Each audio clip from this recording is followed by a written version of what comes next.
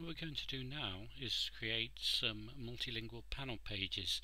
Now, panel pages let us pin nodes of content to the panel as we wish. Working with this in multilingual settings is a little more complicated, so we'll go through this. I think this may well be the sort of video that you want to pause at various stages and then try things out for yourself. So we go to content because we're signed in as ever, and this time we're going to add some content. We're going to create a panel.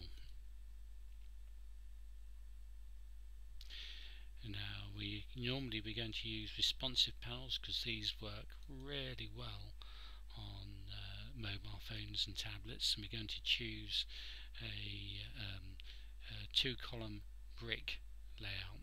It's one of my favourite layouts, no other reason, it works really well. And we're going to make this content all about wildlife. So we type in wildlife.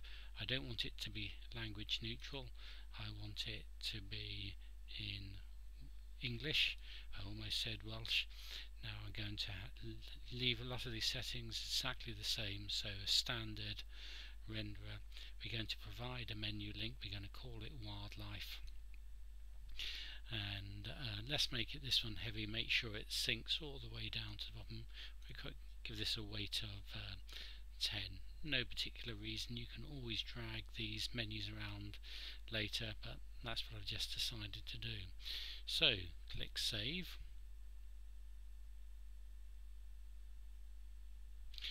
and we have a beautiful page with absolutely nothing on it, just called wildlife.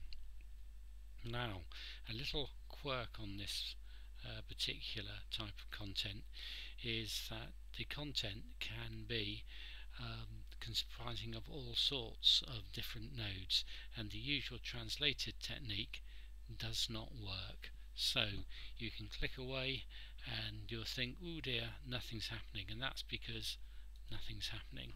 So we have to use a slightly different technique to create our translated page. So what we're going to do now, we're going to create the other half of the panel page, the Welsh half, manually. So we're going to go to content,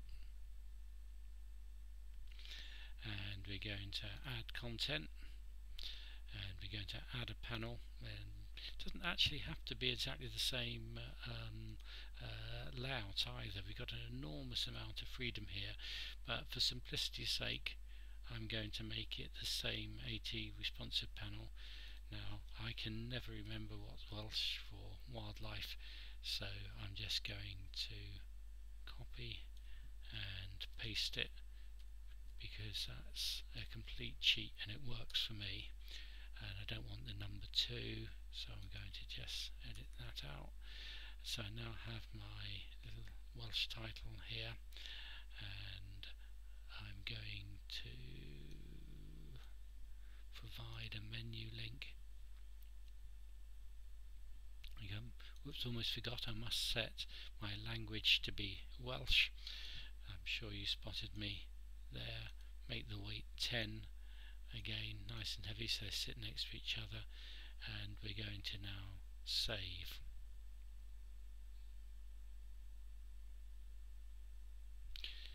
Now what we have to do now is an extra little step to tell the system that wildlife and its matching Welsh counterpart are indeed translations of one another, because it doesn't actually know that.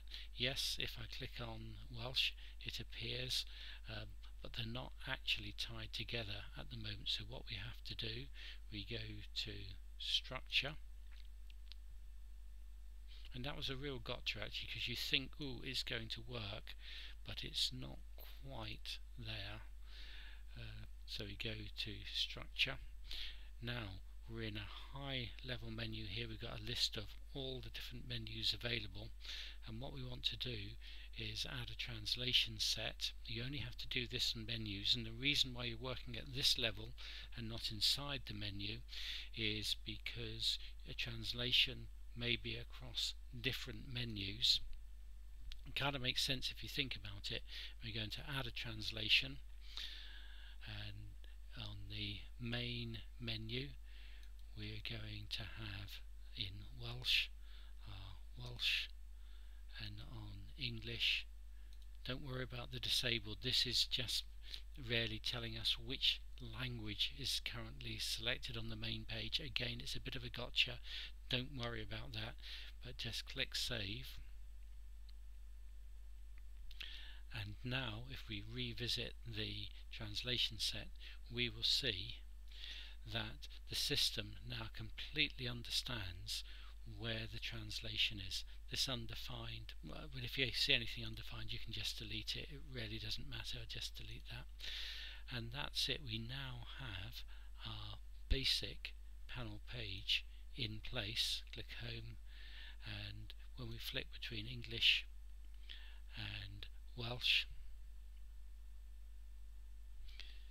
the panel page will appear in the menu, and the system will understand which content is a translation of what.